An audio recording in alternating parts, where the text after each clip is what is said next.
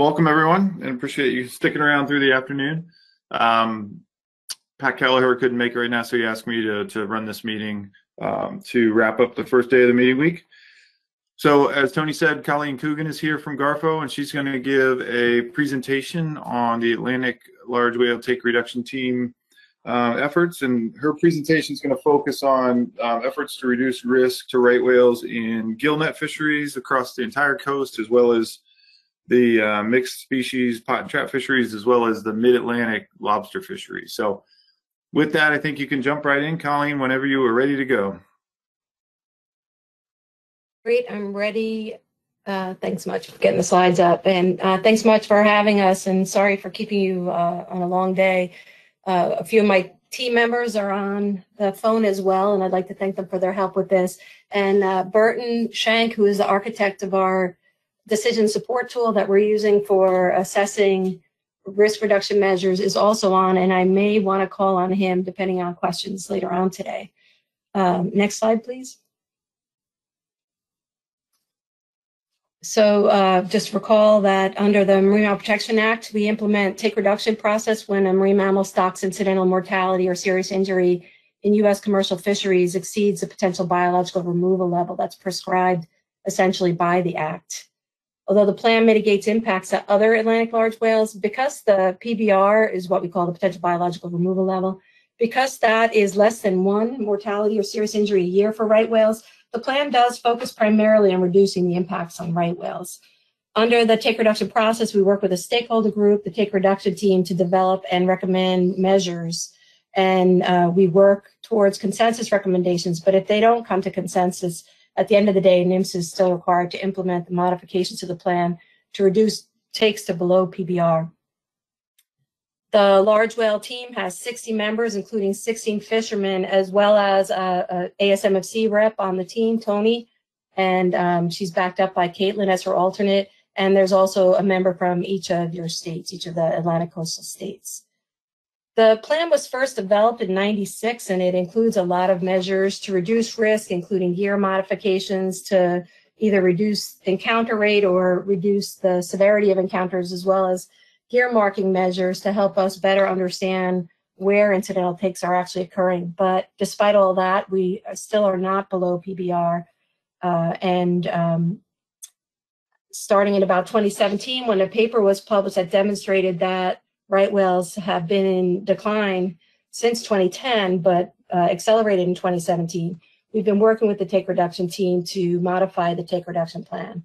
I'm going to talk to you mostly about Phase 2, but Phase 1 were modifications that many of you are familiar with for Northeast lobster and Jonah crab trap pot fisheries, and that rule is currently in OMB, and we anticipate it could be released as early as this month. What we're talking about today is primarily we are getting ready to start scoping on Phase 2. So next slide, please. As I said, starting in 2017, accelerated decline in right whale numbers was documented. This graphic in green, it shows the population estimates. And as you can see, the population was growing until about 2010, and then 2011 started declining slightly, and that took a deep dive in 2017 when a number of mortalities were seen, particularly a dozen that were seen in Canada and 5 in the US. Almost all the mortalities that we see that are observed are caused by either entanglements or vessel strikes. We rarely, in some cases, we don't get to a carcass or it's too decomposed to tell, but where it can be determined, it's almost always an anthropogenic cause. The graphic on the lower part of this graph shows the mortality estimates in that orange line and the documented births in the blue bars. And as you can see, since certainly 2017, but really since about 2014, the mortalities have exceeded the births as estimated by the population model. We had a decent birthing year this year, but it still has not gotten up to birth numbers that we were seeing in previous years. Next slide, please. And, the issue continues to be mortalities. This is a summary of what we've been seeing since 2017. Given the large number of mortalities in 2017, an unusual mortality event was declared by NOAA, and we've always tracked right whale mortalities pretty quickly, but this gave us resources to try and get to as many of them as possible to really determine cause of death where we could. In 2019, the most recent population estimate for right whales was about 368 whales. Only fewer than 100 of those are likely breeding females. And since 2017, there have been 52 known documented mortalities and serious injuries. This is the lowest estimate of mortalities. The estimated mortalities is much higher than that, about in some years twice as high as that, or even a little bit higher. During that same time, where we know 52 have died or been injured sufficiently to likely cause death, there have been only 40 calves born. During that same time, 5 serious injuries caused by entanglements were avoided because the whales were disentangled. Not all those mortalities are entanglement, and not all are caused by U.S. fishing gear. We have a very difficult time identifying the site of entanglements. Whales are not always carrying gear. Even when they are carrying gear, we are not always able to retrieve the gear. And when we do retrieve the gear, there's not always a distinguishing mark on the gear. So we rarely can identify even to a country where an entanglement occurred, unless the gear is very distinctive or has gear marks on them. So during this period of the 34 known mortalities, 10 were first seen in the US and 24 were first seen in Canada. 9 entanglements were first seen in US and 5 first seen in Canada. And the rest were either vessel strikes or the cause couldn't be determined because of the state of the mortality. And there were 18 additional known serious injuries, 11 first seen in the US and 4 first seen in Canada. 9 of those first seen in the US were entanglements, and 5 entanglements were first seen in Canada. Next slide, please.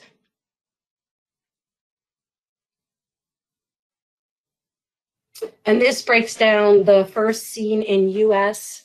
fisheries or in U.S. waters that were entanglements. This breaks those down a little bit further. So this is all the documented mortality and serious injuries or serious injuries averted first seen in U.S. waters since 2008. The light blue shows those that were disentangled and first seen in the U.S., but we don't know the source of the gear. The gray shows serious injuries or mortalities first seen in the U.S. The dark teal were the whales that were disentangled and were carrying U.S. gear identified as belonging to a U.S. fishery. The black were serious injuries or mortalities in documented U.S. gear. And the white for 2021, those are 2 serious injuries or 2 cases that have been preliminarily identified as serious injuries. That data is preliminary.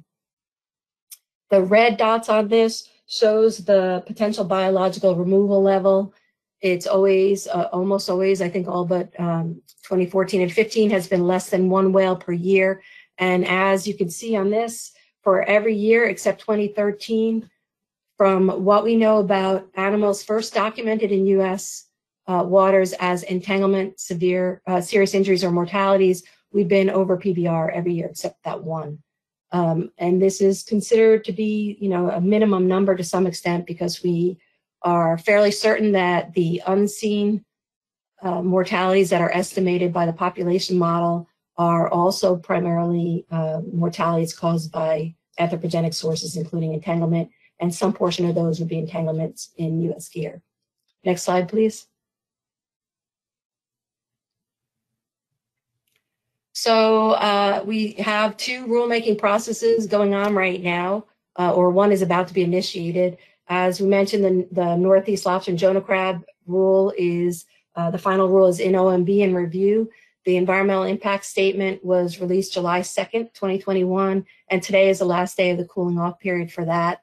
I know they have another listening session in OMB next week, and I don't know if others will be scheduled as well, but we are hoping to get that rule out this month, and we anticipate completing the record of decision sometime in the next week or 2, depending on what comes in through the OMB listening sessions. We are now just initiating the coast-wide rulemaking for the phase 2 rulemaking effort, and that is for all those fisheries that are currently managed under the take reduction plan that are were not modified in the rule that just is almost coming out. So we have the notice of intent ready to go. We're hoping to get that published within the next week or two, and that will kick off our public scoping period. We're going for at least a 45-day period, hoping to encompass your next Atlantic States Marine Fisheries Commission meeting in October, as well as council meetings for each of the Atlantic Coastal Councils. And then we will, during that time, be hosting regional meetings and probably holding some listening sessions where we have an open phone line all day so that people can call in. Then we will be meeting with the TRT through a combination of webinars and in-person meetings over the next few months. We want to bring them the results of the scoping, get some ideas from them for further analysis, and somewhere around late winter or early spring, we hope to work with them to get recommendations based on the analyses and the scoping, and those would be recommendations that we think would support the next effort for a proposed rule and a draft environmental impact statement.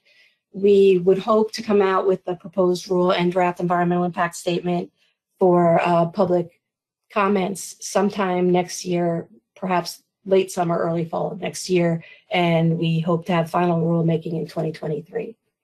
Next slide, please. So as I told you in the update, the current rule is focused on Northeast lobster and Jonah crab trap pot fisheries.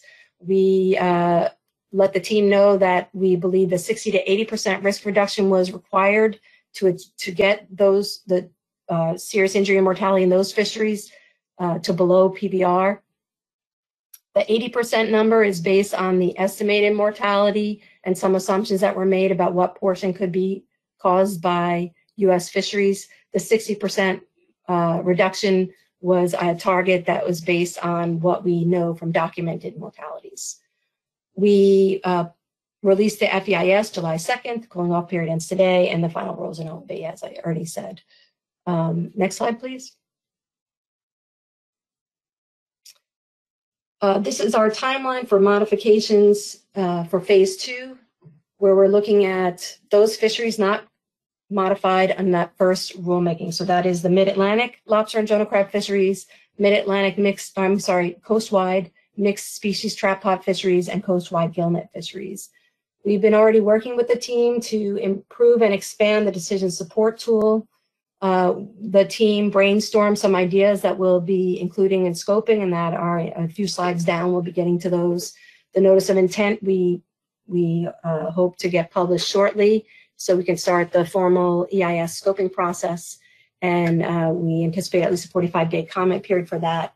And we'll be meeting with the TRT a number of times through webinars and at least twice through full team meetings. They may be hybrid. We're hoping that second meeting can be in person to help the team develop what we hope will be consensus recommendations that we can use for proposed rulemaking. This is a little bit different than the way we did it last time, where the scoping was done after the TRT meeting. Our hope is that we and any states that want to do scoping will have all that scoping done up front, and the TRT will get the benefits of that scoping before they draft recommendations for us and come to consensus. And again, we're hoping that that final EIS and final rule will come out sometime in 2023. Next slide, please. So our goals for this, we are continuing to shoot for a 60 to 80% risk reduction in all U.S. commercial fisheries combined. So the modifications we'd be looking at this time would be for the Atlantic gillnet fisheries, the Atlantic mixed species trap pot, and the mid-Atlantic lobster and Jonah crab fisheries. And we have, in our meetings that we've started so far, started to look at some of the baseline fishery and whale distribution data and develop more information on risk and how risk will inform the decision support tool. And we developed some of the ideas that we're bringing out to scoping. Next slide, please. These are the many fisheries regulated under by the ASMFC or by the Atlantic states that are currently managed through some of our regulations under the Take Reduction Plan, and that would be considered pretty much on the table for next plan modifications. Again, all the gillnet fisheries, the mixed trap fisheries, and the mid-Atlantic Jonah crab and lobster fisheries. So we are, looking for improved information from the states, interested in getting feedback on the decision support tool, as we've already gotten some of that from your TRT members. And we may continue to go out to ask for more information about your fisheries.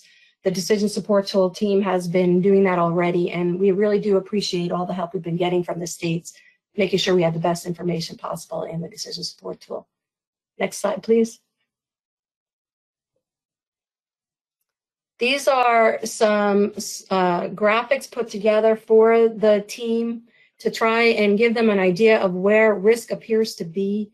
So these are the hotspot analyses. These are for coast-wide hotspot analysis. So although the images I'm showing you will be by region, this the color you can see on this slide represents where the top 60% of the risk within these fisheries occurs coast-wide. So for the Gulf of Maine, we see some in May.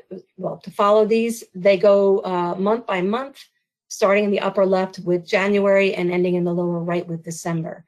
The one on the left shows trap pot fisheries. We see a hot spot in the southern Cape Cod Bay. The data in the model includes whale data from 2010 to 2018. The hotspot may reflect the years prior to Massachusetts closures of those waters if whales are still there. So we believe that hotspot may have been ameliorated by existing state measures, and the state actually made those measures permanent so that those waters are now closed through May 15th, and they can expand that to the end of May if whales stay in the area. If you look at Gulf of Maine gillnet hotspots, we really don't see major concentrated areas of hotspots. There's color showing up on the border of, I believe that's area 512, 513, I'm sorry, and 515 on the border of those two NIMS statistical areas, and in 515. So that is where the risk appears to be for the Gulf of Maine. Next slide, please.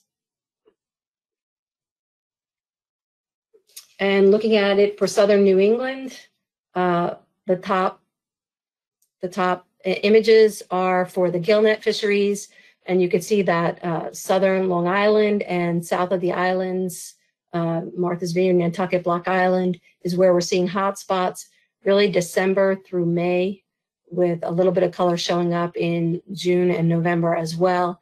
For trap pot fisheries, we're seeing a little bit similar in southern Long Island in April. A hotspot shows up.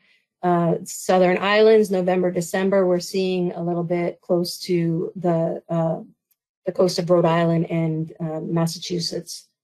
Next slide, please. And for the mid-Atlantic, further south, I think what we're seeing here is sort of some of the whales that seem to stay in the mid-Atlantic off of Delaware, New Jersey, and maybe Hatteras, while calving is going on, and we're seeing the return of the calving cow-calf pairs later in the winter. So we see hotspots really from December through April, but it seems to be more of a moving hotspot with a pretty broad range of hotspots in January, concentrated around Hatteras in February and March, and then moving north in April. Next slide, please. The Southeast, honestly, we can't find a lot of hotspots in the Southeast right now. They have pretty rigorously put in some protective measures because when the whales are there, they're there with calves, so they're more vulnerable. The cows and calves are more vulnerable. So we don't find hotspots in the top 60% of risk reduction coastwide.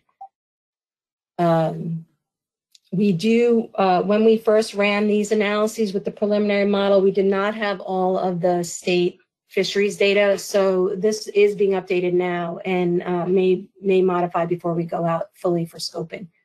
Next slide, please.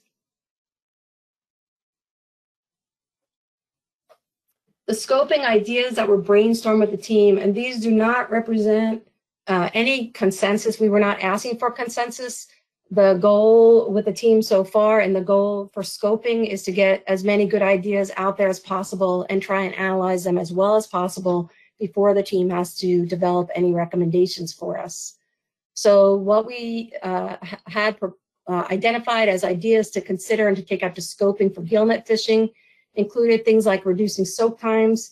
In some fisheries, there was a suggestion of restricting overnight soaks. For fisheries that had some effort management, including gear limitations already in place, identifying minimum and maximum numbers of nets on string. That was towards reducing the number of end lines. There was also discussion evaluating the use of tie downs for some fisheries, and that is to reduce the amount of water column the panel is taking up so that there's a lower encounter risk in the water column. And for some gillnet fisheries, there was a request to get ideas about the possibility of ropeless gillnet on one end, a hybrid fishery with a buoy on one end and ropeless on the other end. Next slide, please. And for trap pot gear, we heard things similar to what we had proposed in our ongoing rulemaking effort, increasing the number of traps between buoy lines to reduce the number of buoy lines. This was not recommended for the Southeast calving area. Again, they've got calves that are more vulnerable to a lighter weight gear. So in the Southeast, they want to retain their singles only requirements with very weak line. Trap caps were identified for any fisheries that don't have a cap, but don't have effort limitation or have a lot of latent effort. And that includes fish pots, blue crab, and whelk fisheries. And then there was a request for us, and we will analyze an extension of the same kind of measures that will be in our final rule from our phase 1 efforts to other trap fisheries across the area.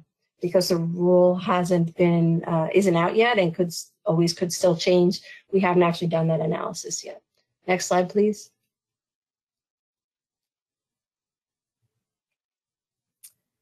We also discussed restricted area for risk reduction. A lot of the risk reduction analyzed in our final environmental impact statement was really coming from seasonal restricted areas that reduced co-occurrence between the whales and the line.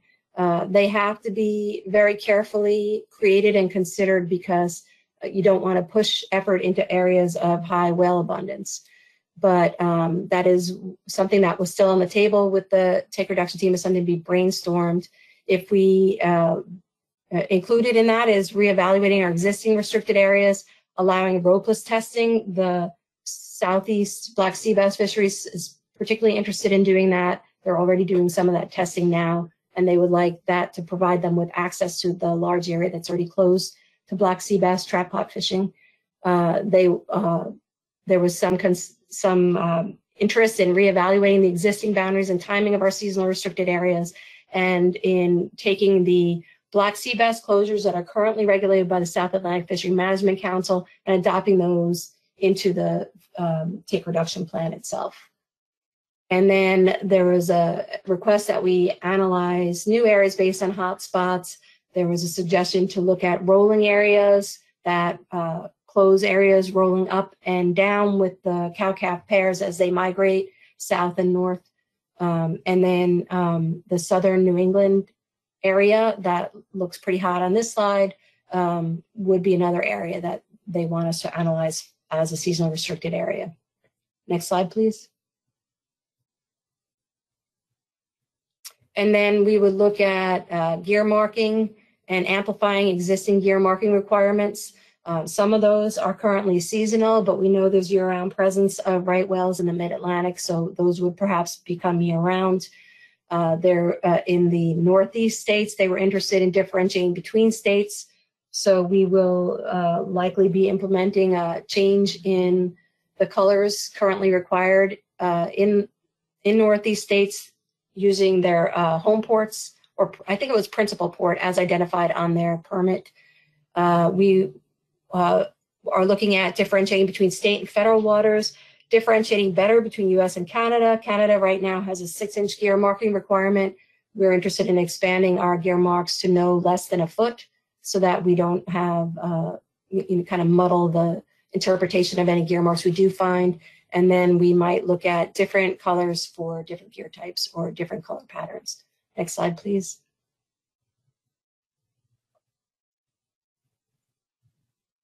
So a number of those ideas that have been discussed would be hard for us to analyze without a really good understanding of latent effort and of fishery management plans in place or being planned. Particularly the suggestion that we cap latent effort and gillnet fisheries. That's something that if the councils or the states or the commission are already planning to do that, that we can consider their plans in developing our own planning. There was a real push for making sure that any of these fisheries are already limited entry. If they're open access, then any effort management that we're doing indirectly through our gear modifications we would not be able to demonstrate that they could be effective. We have real challenges determining the amount of effort and managing some of the unmanaged fisheries, and so any input from the states or the commission on those would be really appreciated on how we can identify what effort is there, what we anticipate in the near future, and suggestions on how we could restrict increasing gear or actually implement measures to decrease the amount of gear out there. Again, trap caps were proposed. Reducing soak times would be very hard to evaluate if we're not also limiting the amount of gear that could be added to a fishery. And then discussions of the number of nets on a string between buoy lines is something else that would be difficult to evaluate if the overall effort is not already being reduced. So that's a kind of input we would really love to get from all of our fishery managers. Next slide, please.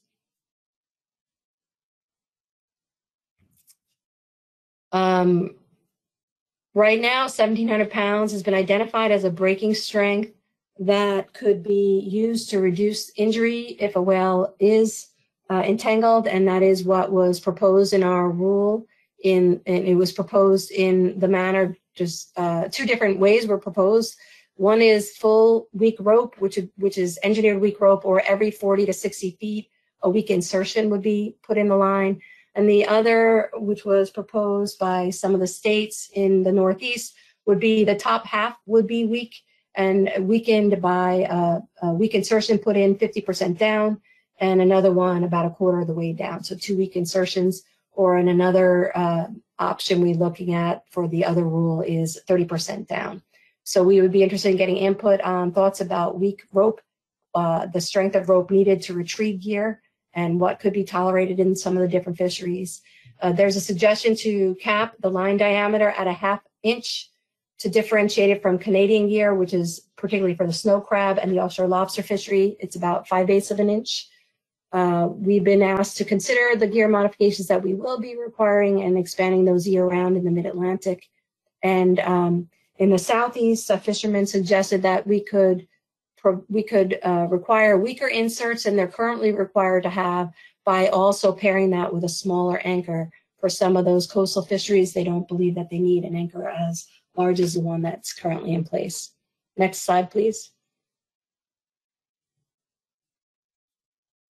So as I said, we're initiating formal scoping, and we will still be in scoping when you meet again. So we would be very interested in getting input from you at the next ASMFC meeting if you're interested in providing us with input. We're really particularly interested from you in getting input on the fisheries that you manage and some of the state-managed fisheries like the whelk fisheries, particularly where we have trouble characterizing latent effort and any access issues for particularly those that are not limited access. We'll be scoping during September and October. Right now, we're planning 7 region-specific meetings, so Northeast, Mid-Atlantic, Southeast, possibly Southern New England. We may hold them by gillnet versus trap pot meetings separately. And if any states are going to be doing their own scoping, which did happen in the Northeast states, we would be happy to support state scoping. We can partner in the scoping, or we can just be there to answer questions if that's at all useful. And we can also potentially, depending on our capacity, we could potentially run some analyses for states to take out the scoping once the decision support tool updates have been completed, which we hope to have by early November. And then after scoping, our plan is to bring the results of that scoping back to the team to have them kind of initiate their discussions of further ideas for us to analyze, and then ultimately, hopefully in March of next year, for them to actually develop recommendations in what we hope will be an in-person meeting in March 2022. Next slide, please. I think that's everything. If anyone has any questions, I'd be happy to take them or to share them with Burton. Great, thanks, Colleen. Appreciate the great presentation, very helpful. And this is Bob Beal. I should have introduced myself at the beginning and not assumed you knew my voice, Colleen. But thanks, Bob. It's hard when we can't see you. Yeah, it's hard to remember. So great. I'll do a little crowd control, Colleen, here and see who has their hands up and send the questions your way as we get going here. So anyone with questions, please go ahead and raise your hands.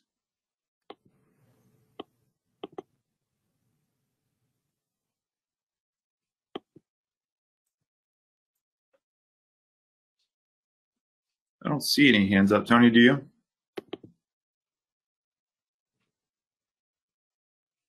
Sorry, the hand thing was in my way.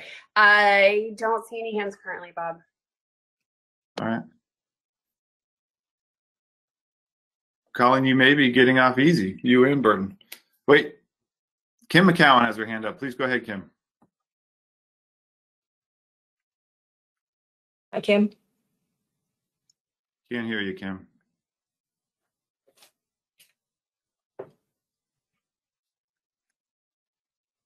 Kim, it looks like you're still muted on your end.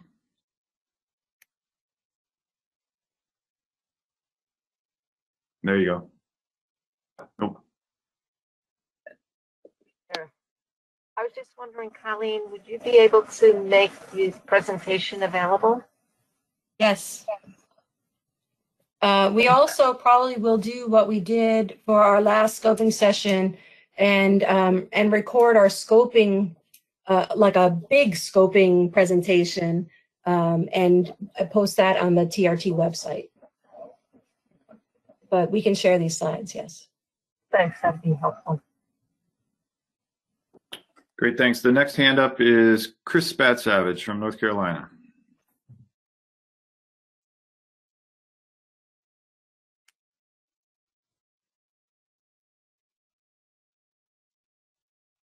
Chris, I think you're muted as well.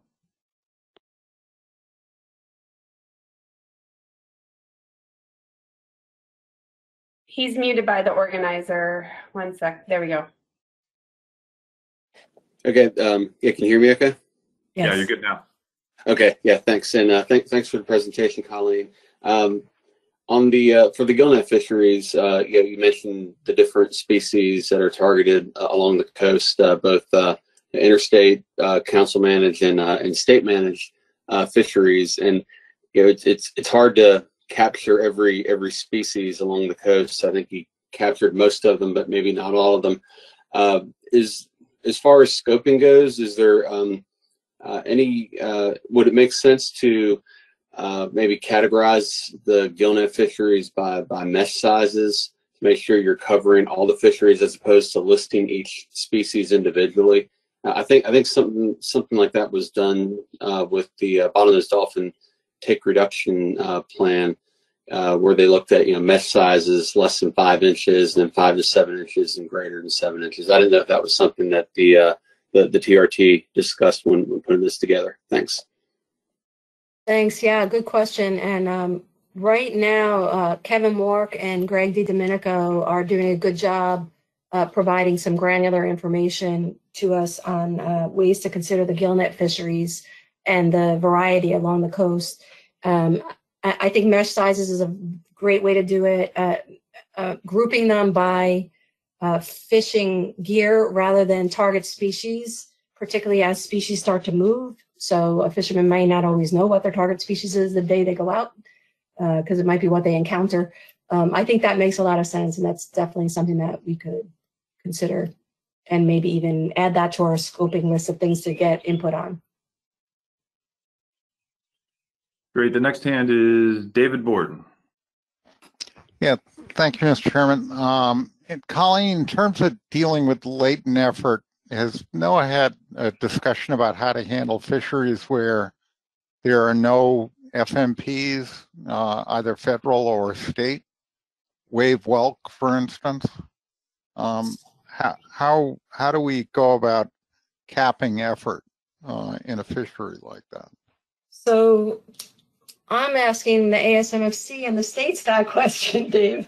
Bert, I don't know if you want to have any input, but I think that it's a real problem for us for the unmanaged fisheries, it's also a problem where there's not limited access, which may only be the skate fisheries, but that's going to also be a real challenge. Well, I asked the question not to put you on the spot, but as you know, the New England Council voted to not proceed with limited access on skates.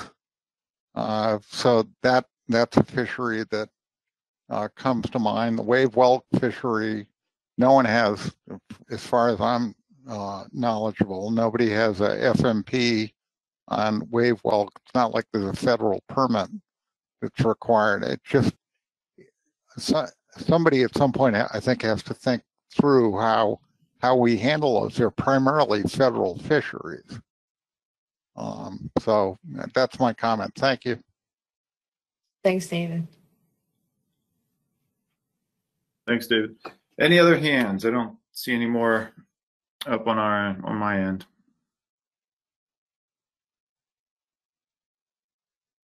No, not seeing any. Well, with that, Colleen, thanks again for the presentation and, letting everyone know the process and all the additional, public input and opportunities, as well as times we'll be checking back with the commission and TRT meetings and everything else that's going to be going on. It's going to be a busy year or a year and a half, however long it takes. So just want to thank you for your presentation and all of your hard work. And if there's any way the commission can help with this process, we can provide time during our meeting weeks as we have done today. So just let us know. Great. Thanks much for the opportunity. And I see a number of TRT members on here, some of the state reps. Thank you all for all the work you've done so far this year. And shout out to Tony and Caitlin for the help that they've already provided. Really appreciate it. And really, anybody, we are looking for input. And at this point, we are in the brainstorming stage, so we welcome any input. Thank you. Excellent. Well, I think with that, we are done for the day. So we will call it a day and regroup in the morning. So thanks all of you for your hard work today, and we'll talk to you tomorrow.